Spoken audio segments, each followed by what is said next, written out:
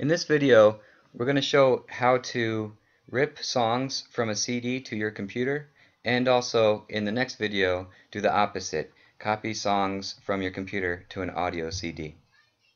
For both of these tasks, we're going to use Windows Media Player, which is a program that any Windows 7 or Windows 8 computer should have on it. Alright, so that's going to be our first step. In this video, we're going to concentrate on copying songs from an audio CD to our computer. So the first step is going to be opening Windows Media Player. So you want to go to the Start menu, and you can just search for Windows Media Player. This is what it looks like in Windows 8. And there we have it, Windows Media Player.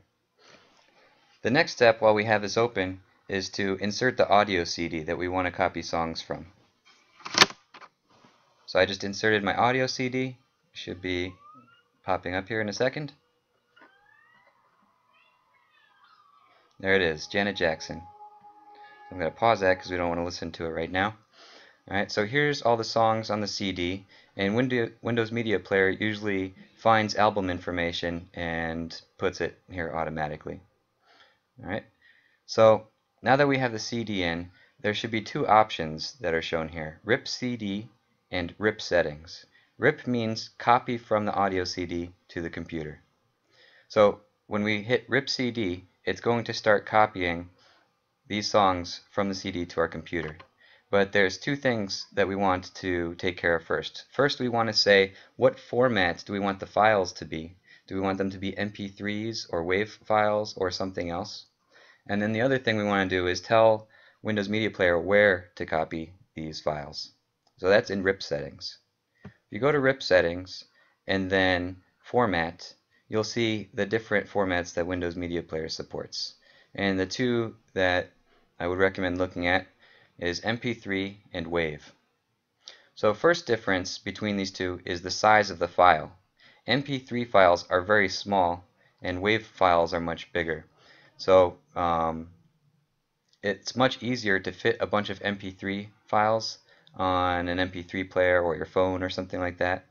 So if that's how you plan to use it, MP3 is the better choice. If you want to, but the problem with MP3 is that you lose a little bit of sound quality.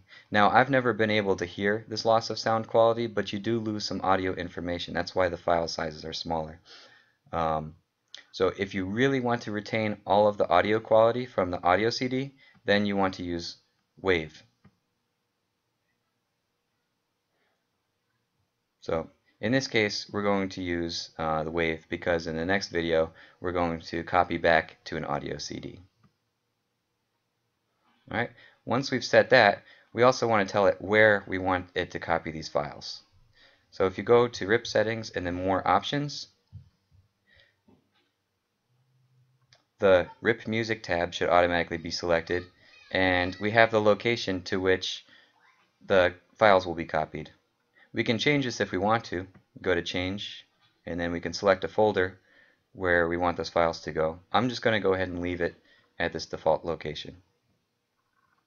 So now that I've told it what kind of file to make and where to put those files, now I can hit RIP CD. And it should automatically start copying files from the CD to our computer. So we're just going to wait for one song to get copied, and then we'll look at where we can find the songs once it's done.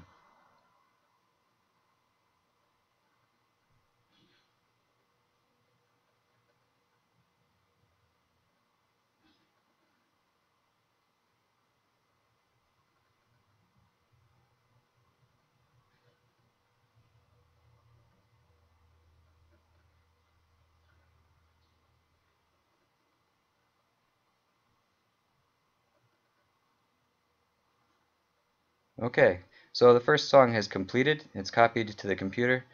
Let's find it. So it told us it was going to copy these songs to my music folder.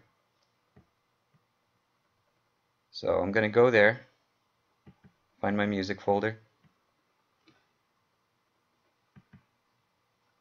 and here it made a Janet Jackson folder.